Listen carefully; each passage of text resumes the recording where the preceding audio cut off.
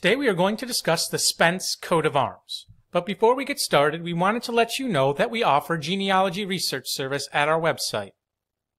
Please visit us at coadb.com. First blazon to discuss for Spence, starting in England, and then we'll get into Scotland. So this is Sable, a fess embattled argent for Spence of London, and of Wiggenale and Pargrave in Norfolk. You had William Spence and Thomas Spence, who were sons of William Spence of Pargrave, who died in 1503. And it looks like they further descended from Thomas Spence of Wiggenale. Same coat of arms with the crest. This is for Spence of Neyland, Linfield, and South Malling in Sussex, or South Malling in Sussex. John Spence of South Malling in Ledbury Manor died in 1741, was son of John Spence of Malling and son of John Spence of Linfield in Sussex. Ultimately, they descended from a Robert Spence, who died in 1618 and was of London and Stratford, Bowe, in Middlesex. Another with a different crest for Spence of Balcombe in Sussex.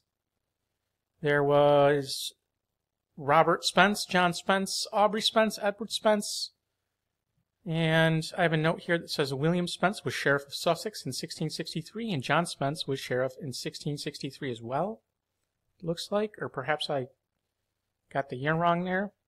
But I wasn't able to ascertain exactly which member of the Spences of Balcombe the crest was granted to. Next, another with a similar crest. And then we get to Azure, 3 penny yard pence proper, for Spence of Hang West in County Yorkshire. The family assumed this as their armorial bearing around the year 1638 or earlier. There was Ralph Spence, gentleman. There was Simon Spence, gentleman, who lived in 1807, and there was Thomas Spence, who died in 1501, who held land in Yorkshire and had son and heir Henry Spence. Now another source records their coat of arms as Sable 3 millstones argent. It's likely a mistranslation. Chevron between 3 cotton hanks. This is for Richard Spence of Kent, so alive around the year 1408. Spence of Yorkshire, spelled S-P-E-N-S-E. Sable a chevron ermine between 3 hares' heads, erased, argent and gules. Another for James Spence, Esquire, who died in 1893. He was managing director of the Bank of Liverpool. Argent aligned couchant gules, and chief 3 mullets of the last crest, the lion's head, erased paletti. This was registered in 1729 to Sarah Spence, daughter of George Spence of Coombe, Dublin, Ireland, and wife of Daniel Faulkner. Another for Spence of Berryhole in County Fife, Scotland. Alexander Spence, born 1661, was a solicitor and writer and had 8 children.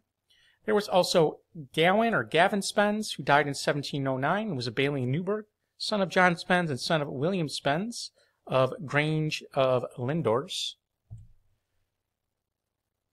Spence of Lathland in Fife, Scotland.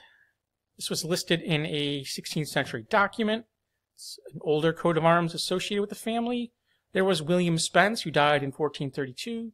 There was Robert Spence of Lathland, who died around the year 1474, who was son of Alexander Spence and the father of John Spence. Spence of Brunstane Hill in Aberdeen.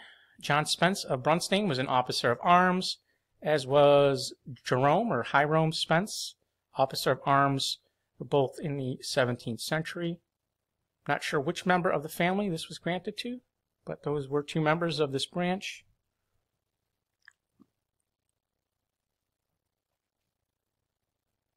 Another for Spence of Lathland and Fife.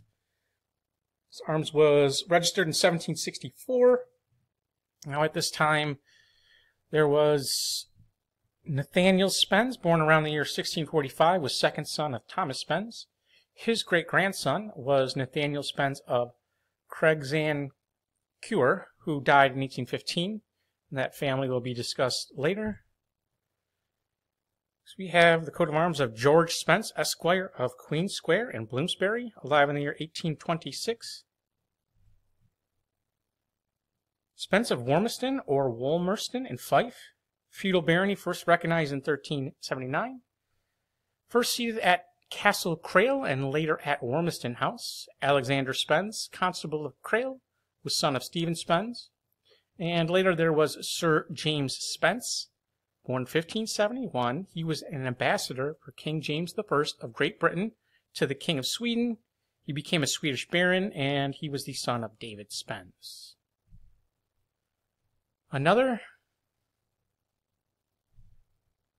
for James Spence of Edinburgh, Scotland, a writer, 1672. David Spence, merchant of Edinburgh, 1672. Spence of Stonelaw and Lanark. General John Spence of Stonelaw was provost for Rutherglen in the late 1790s. He was son of John Spence and possibly a descendant of David Spence, who was elected commissioner in 1587 to the Parliament of Scotland. Spence of Kirkbister in the Orkney Islands. There was James Spence, born 1721, town clerk of Kirkwall, great-grandson of Patrick Spence, merchant of Kirkwall. Spence of Craigs and Cure in Fife, as recorded in 1780. The family owned the estate between 1385 and 1524, and it was repurchased in 1792 by Dr. Nathaniel Spence, who later became president of the Royal College of Physicians and was second son of Thomas Spence, the 15th Laird of Lathlen. Here we see Dr. Nathaniel Spence, who was also a member of an archery association. And here we see the family estate.